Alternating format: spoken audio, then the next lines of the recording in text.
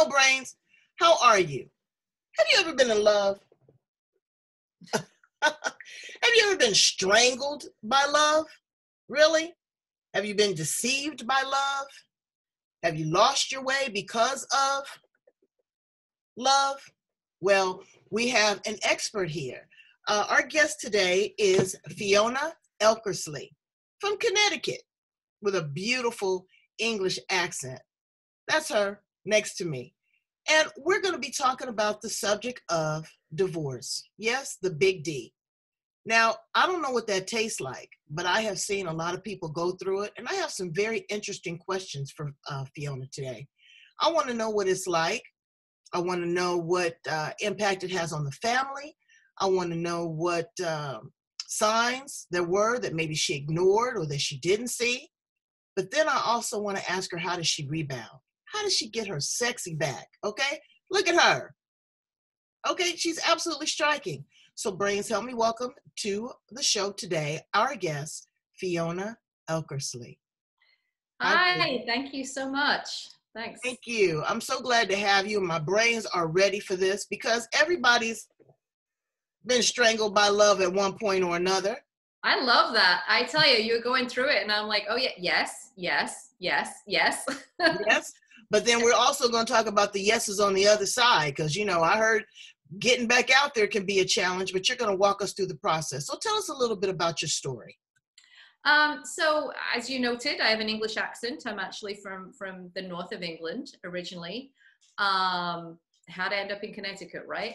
So I grew up in a kind of chaotic family, but I managed to be the first person in my family to go to college as a teacher. And I decided afterwards to go work as a volunteer in Sierra Leone, which is in West Africa. Ooh. And that's where I met my future husband, who was in the Peace Corps. So long story short, I got a job in New York after that, and because he's from Connecticut. And 5 years later, you know, after I met him, we were married, and 17 years later after that, 4 kids, suburban life, country club, stay-at-home mom, you know, essentially like the perfect life, right? Right. Everything was lovely. Everything was rosy. Of course, it wasn't, looking back. But at the time, I was just going through. I had 4 kids. I was looking after them. I was doing what I needed to do, and you know, getting on with my life. And basically, very long story short, he was always a little bit moody. Like I was always in trouble for something. You know, I'd always said something or done something. So he'd been a little moody for a couple of weeks, and it was about 2 weeks after our 17th wedding anniversary. And he walked in the room one Sunday afternoon and he said, I need to tell you something. And I was like, okay, good. Now I'm going to find out what I did wrong, right? So I can fix it. And he said, I don't love you anymore and I'm filing for divorce. Yikes. Yeah, and that was literally the first indication that I realized. The first indication I knew that we had a problem in our marriage. And as you can imagine, that was kind of flabbergasting. Like I was speechless, which is unusual for me, but I just didn't know what to say.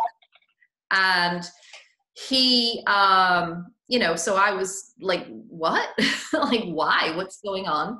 And literally then my youngest daughter, who was 8, walks in the room and I had to pretend everything was okay. Because what am I going to do? And that situation went on for 3 weeks in the house, where I had to pretend that nothing was going on, that everything was okay, because my kids didn't know. He had told me that I wasn't allowed to tell anybody. Oh, wow. Yeah, it was kind of that deal. And I was like thinking that we could fix this, that this was some weird thing that was going to fix, you know. Right. And so I actually just gone back to work at the time as part-time as a teacher, as a substitute. Mm-hmm. And I would open my handbag every morning. I'd go in there and there's like all these little boys sitting in there. It was a boys' school, 1st grade. I'd open my bag and he'd shoved all these brochures into my bag about collaborative divorce. Wow. And then I'm supposed to get on with my day, right? So it was very traumatic. It was very upsetting. And I was devastated because I had no idea Okay, now let me dial back here. Okay, Yeah. because I know that you were a mother of 4. Yeah. I know that you were a mother of 4. Okay, and that's a big distraction. But how could you be in a marriage and not see any signs of, you know, discord? Isn't that a good question? And that's one of the problems that was killing me, because I'm like, if I didn't see this, what is wrong with me, right? Right. But we never really fully communicated. I mean, I had also, when you look right back on it, I mean, I'd never had an example of a healthy relationship. Okay, I was going to ask you that too. You know, I grew up in a very abusive, alcoholic household. Wow. Where, you know, I didn't have you walked in my house and it was like there was tension that you could literally cut with a knife. Wow. So you know, nobody wanted to confront anybody. I was the only person that was kind of the disruptor, as it were, which I paid for by the things that I was called. So wow. I didn't really know what a healthy relationship was. So I'm with this guy who, you know, and he's not a bad person. I don't want to like put out there that he's evil or anything, but he was very controlling. He had his own issues, right? But to me, it's like, it was, well, he's not hitting me. He's not doing anything bad to me. So it must be okay. You know, my bar was really low. Well, that verbal abuse is brutal. Yes, it was verbal-ish, but it was more emotionally controlling. You know, emotional controlling, financial controlling, discounting of my ideas, like I know nothing, that type of thing. Right. But when looking back, we had zero good communication, because I didn't want to cause a fight, right? Because I didn't want to have that tension in my household. Absolutely. He had grown up in this New England, everything is perfect, and I'm not going to get upset. You should know what I'm thinking. Well, okay, so you didn't know what he was thinking, and you're looking at yourself, and again, you're living there in the household. You are a stay-at-home mom. Did you have any aspirations and dreams for yourself outside of being a mom? I mean, did you oh go yeah to college? Well, you want to be? Yeah, so teaching, you know, teaching was my passion, but it was not going to happen whilst I was home with the kids, because what I was earning was not worth, you know, it wasn't a good payoff, right? To pay for somebody else to look after my kids. So I did actually start a couple of businesses. I was a painter, and I painted children's furniture and bedrooms. Oh. And through that, I ended up making these handbags, which were kind of unique and interesting. And I was selling those. And I also taught art classes out of my house. And as well as looking after the 4 kids and the whole house and painting my house and doing everything, right? And it was going pretty well, but it was always I wasn't allowed to discuss it. He didn't like it. You know, there was one famous time when it came time for taxes, and I said, oh, I wrote everything down that I made. You're going to the accountant. Can you take it? And he said, no, I'm not taking it. And I said, why not? And he said, that's your stuff. You deal with it. And I said, yeah, but we file jointly and you're on your way to the accountant. Right. Like, no. And so it was like a refusal. It was like a refusal to acknowledge that I was doing anything. And I came to understand later that it was because I was spending too much time doing that, and I wasn't paying attention to him. Although I did it, he wasn't even around when I did it, right? Okay, so let me fast forward a little bit. How was intimacy? It was good. I mean, I didn't really, who knows? It seemed good to me. I mean, it was on a regular basis. We had 4 children. It wasn't slackening off right until the end. It was kind of, I think that it was okay. I think maybe towards the end, you know, it was less often than maybe he would have liked. But again, it was more for the fact that 4 kids kept walking in the room all the time. Right. You know, it's that type of thing. The other thing that happened, which looking back on is so understandable now, is that for 3 years before he made this announcement, I was extremely ill. I had really bad stomach issues that I had multiple endoscopies, colonoscopies. They said, oh, you know, you may have some kind of autoimmune disease, you may have multiple sclerosis, you may have this, that, and the other. They tested me. They put me on all kinds of pills, which made me really weird, which I didn't like. So I went off those immediately after a month. So I was literally going to bed at 8:30 when the kids went to bed because I was just exhausted, like I couldn't function. So I'm sure that had something to do with it. But the bottom line is that I finally got off the pills, went to a nutritionist who radically changed my diet. She said, your insides are all inflamed and blah, blah, blah. That was what was wrong with me. It wasn't what caused it, right? Well, the thing is I got better. Yeah, but your marriage vows say in sickness and in health. Right. Really? But the thing is that he was actually, my living with him, the tension in our house was actually what was making me sick, but I didn't even. I mean, I'll give you an example. When I was talking to the nutritionist, I mean, this is literally 6 months before he left. She was asking me questions and she's like, oh, scale 1 to 10, how's your marriage? And I said, oh, I think it's an 8, but don't tell him because he probably thinks it's a 10, right? Right. Yeah, turns out it was a 1. But so that's how clueless I was, that I was just living my life, looking after my kids, trying to get through. Well, again, you did not have the best example of what love is. Now, I've been married to Mr. Magnificent for 35 years. And as of this morning when he left, we still adore one another. But I'm always paying attention. Believe me, I'm not sleeping.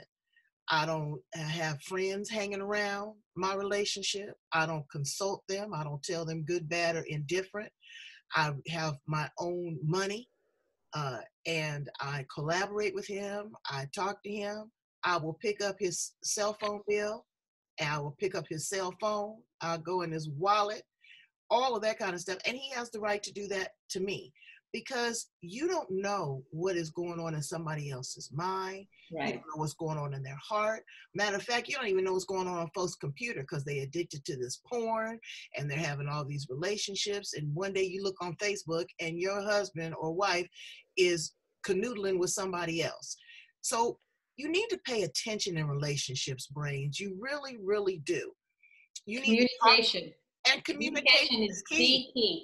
If you're not happy, talk to that person. See if you can get some counseling. See if you can go for a nice walk. If you're seeing someone that is distant from you, that is, not, coming home at a regular time or not answering your phone calls or not paying attention to the kids. I mean, there's a lot of signs, and I know that we don't want to recognize them.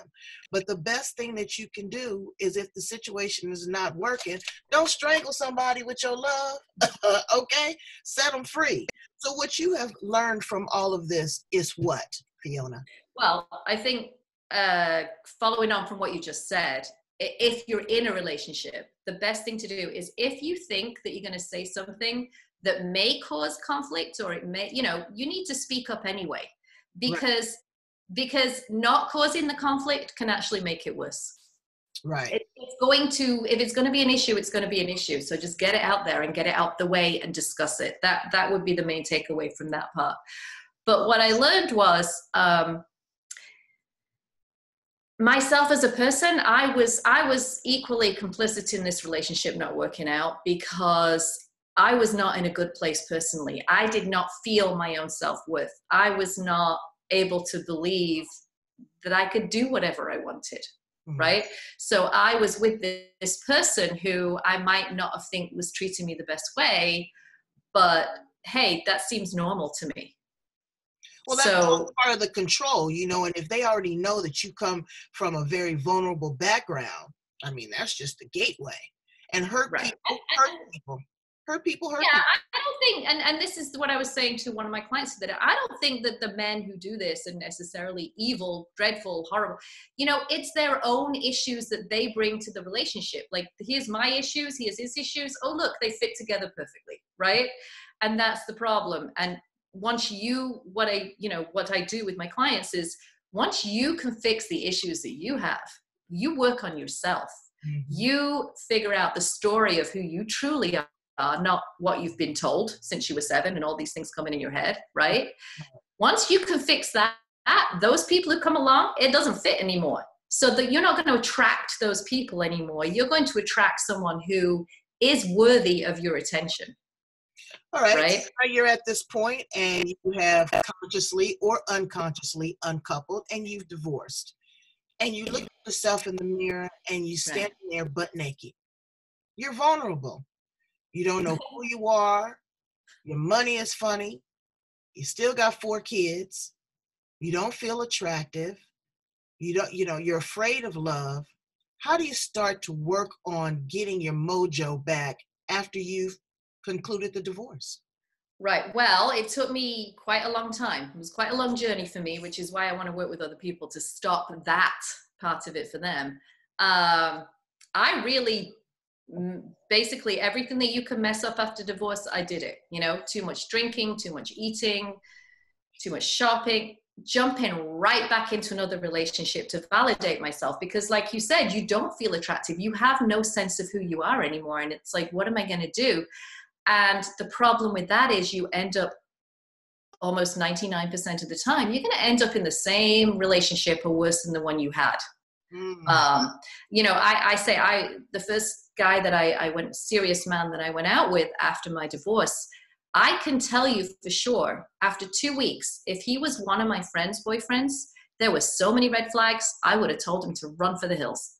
But we don't do that for ourselves. We make excuses because we just want that. We want that situation right back because we're still so focused on, you know, what is life supposed to be? So I really got to a low point. Finally, I managed to get rid of him finally. I was still going through some stuff with my ex-husband in court. I ended up with no job and no focus. And I was like, I woke up one morning, I had that like, you know, that feeling in the pit of my stomach, like, what, this is not going to work. And the funny thing is, and this is what other women, is that I've always been like the strong one in my family and in my friends. And so literally women would say to me, my friends would like, oh my God, Fiona, you're so amazing. How do you do all this? How are you still coping? How are you carrying on? But the thing is, they didn't know, like, I was a complete mess. Like I literally I'd be driving my kids around and I'd suddenly have this, like, I couldn't breathe. Like I'd be having a panic attack. I didn't realize that at the time, but that's what it was, you know? And it was when I was always thinking about what's coming next. What am I going to do? So I was at that point, and then I woke up this one morning and I was like, I can't do this anymore. I can't, it's a mess. And I ended up reaching out myself for help, which is not my strong point, but I reached out and I got myself a coach of my own to help me. And fast forward, I ended up doing my own coaching certification. And through all of that, I came to learn all these other ways of living your life, right? Other things that I never believed in, spiritual things. Like I was so against all that stuff, right? And I learned through my studies and doing all of this that, you know, it's not just for those old ladies in the woolly socks and the sandals. Like there's real stuff. Right. This is some real stuff. It is real stuff. And it really works. How did this impact your children? You know, because we have this conversation and so many times people say, oh, well, the kids didn't know what's going on. Well, brains, newsflash. They know everything that's going on. They hear everything. They see everything. You can't hide from them. And also what they do is they use your relationship as a template for their relationships moving forward, how they're going to deal with a partner, how they're going to deal with adversity, how they're going to raise a family, all of these things. And especially as women, you know, my mother, bless her heart, I grew up with a stepfather, but he stepped right on in and did a great job, no problem. But my mother was always there, and she always taught me to be a strong woman, to be independent, to understand my sexuality, to understand my self-worth. And I looked at her as a role model, you know? And so that's what these young women are looking to their mothers for, as a role model. Mama, I see what you're doing. I see what you went through, and either I want to do that or I don't want to do that. How did this impact your children? Yeah, exactly. So I was not being a good role model, for sure. I mean, I definitely hadn't had any good role models in my life. You know, and it came out in the way that my son used to speak to me, which was the same way his father used to speak to me. It came out in My oldest daughter was once at my house with her boyfriend. You know, she was at college at the time, and he said something to her and it was really derogatory. And this is a girl who doesn't take anything right from anybody. Right. And she never even reacted. And I was like, oh my God, like she didn't even notice that he just said that to her. And I did pull her aside later to talk about it. But what happened initially was my kids really didn't know. We never argued in the family. Like we didn't fight. And that was part of the problem, I think. Well, But it's not necessarily it's not necessarily arguing. It doesn't have to be verbal. They feel energy. They see the separation. They had no idea. Right? I had no idea. They had no idea. So they were, how old were they? 15, 13, 11, and 8 at the time. And their dad literally sat them down and said, them thinking we have a happy family, literally sat them down and said, yeah, your mother and I are not getting on, so I'm leaving. We're getting a divorce. Wow. That's how he told them? That's how he told them. Yeah. Now, my 2 older children actually do have some mental health issues, anxiety, that type of thing, like really bad, you know. And so those 2, and I think being their age too, it really impacted them heavily. And they did some pretty stupid things. Like it really made a difference in their lives. My daughter got herself back on track. She's amazing. She went off to college. She got herself a therapist. She is taken off and she's doing great. She's 25 now. My son did not get himself back on track. He has a very bad relationship with his father, very conflicted. And, you know, his went down to the level of addiction. He's a heroin addict. And he is still struggling with that, right? Thank God right now he's in recovery.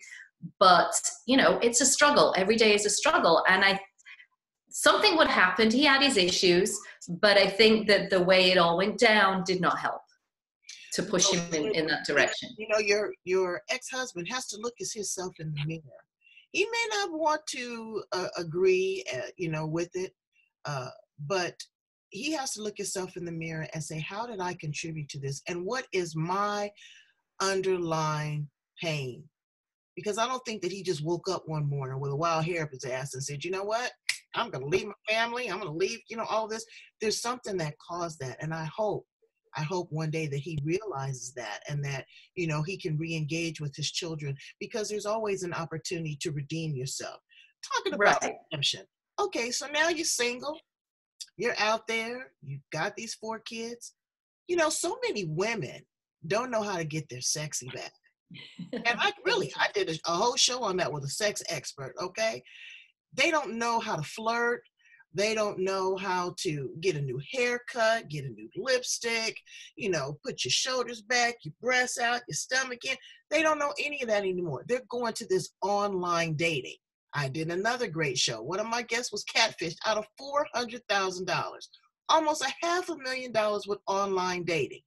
I'm not doing no online dating if I'm single. I need to see you, touch you, sniff you. I want to know your mama's name, everything. How do women go back out there and try to re-engage and reconnect and just find companionship, not necessarily a husband again, but just to, have their sexy back and feel attractive? Well, honestly, the sexiest thing is confidence. Because if you believe in yourself and you have a view of your self-worth, then you can flirt and you can look good and you can make an effort. If you're feeling down and you'd rather sit on the couch with Netflix and a bag of chips, you are not going to be projecting out there that I'm someone that's, fun and flirty and having a good time, right? And so literally that's why I call myself a confidence coach, because literally everything in your life, whether it be dating or your job or even, getting on with coworkers, it's got to do with the confidence and the belief in yourself. So if you look in the mirror, and the self-talk is the worst, right? If you're looking in the mirror and you're like, oh God, I look so ugly, you're not thinking like, oh, I'll get to new haircuts and then I'll look beautiful. You're just thinking, I'm always going to look ugly. What's the point, right? And it's a downward spiral. It just keeps going down. So that's really how you get your sexy back. You have to eliminate that self-talk. You have to look at what you're believing about yourself and become aware of what you're saying to yourself. And then you have to really just bust that myth and say, well, okay, is that actually true? You know, is Right. that really true that this is me and this, or where did that idea come from? And then, but I did this, look at what you really accomplished in your life, and then start to focus on the positive. And honestly, the biggest thing for me is the gratitude in every day. Every day, if you can wake up and say, and find something in your life that you're grateful for. And it doesn't even have to be a huge thing. Like I live in a big house or I have a great job, right? I've said to people, like, he's a lot better now, but I have an older dog. Some days the biggest gratitude I've got is, great, Jackson didn't pee on the floor today, right? It's okay. You can be Right. grateful for anything. Anything. And you know what? Again, like you said, it's the confidence, but also having dreams and having goals and aspirations, and knowing that life is not a stop sign. It's not a period. It's a comma. It's there's quotations. There's questions. Continue to live your life. Life is not contingent on one person. You can begin again. And the easier that you make it on yourself and that other person to consciously uncouple, believe me, brains, I don't want nobody that doesn't want me. Okay?